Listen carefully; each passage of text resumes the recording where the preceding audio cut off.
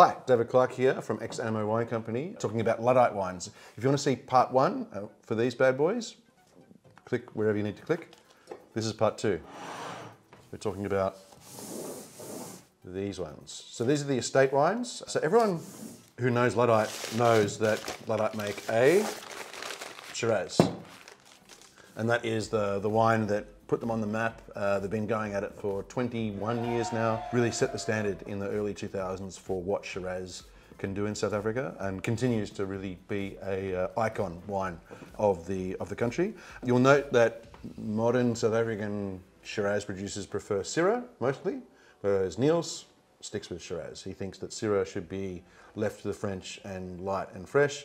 He doesn't make a light and fresh Shiraz. He makes it with punch and weight and texture and spice, and so he's calling it Shiraz rather. What many people don't know though is that they also make a Chenin. You'll see on the label there how many bottles they make, which is not many. This is 2,500 versus 6,000 bottles of Luddite Shiraz.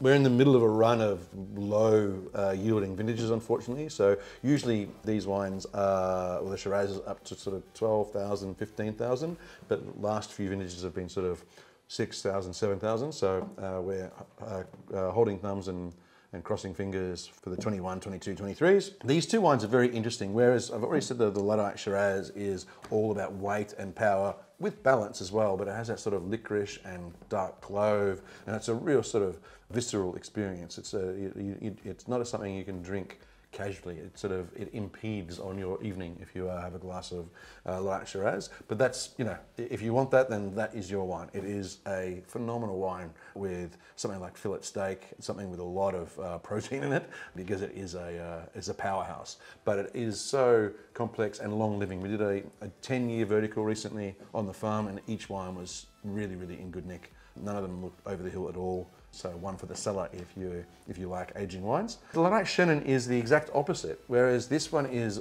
big and powerful, this one is so light and fresh. I mean, this is 14.5, sometimes 15% alcohol, depending on, in fact, sometimes 15.5, depending on the vintage. Whereas this on the back label is 12. So the opposite end of the quote unquote normal spectrum of wine. And so here, what he wants to do here is just really explore Chenin as a variety in the most unintrusive way possible, i.e. Luddite without any technology. And what that means for him at least is he needs to have acidity in the wine. So he needs to pick early to make sure that acidity is still there along the ripeness. This wine is also fermented on skins for quite some time, but isn't necessarily an orange wine. I don't think you'd really necessarily call it an orange wine if you just saw it in the glass and you didn't know it had skin contact. So it's one of those wines where labels don't really help. This is the delicious Chenin Blanc. And if you do find it, good on you. Well, congratulations. Drink it, it's delicious. Cheers.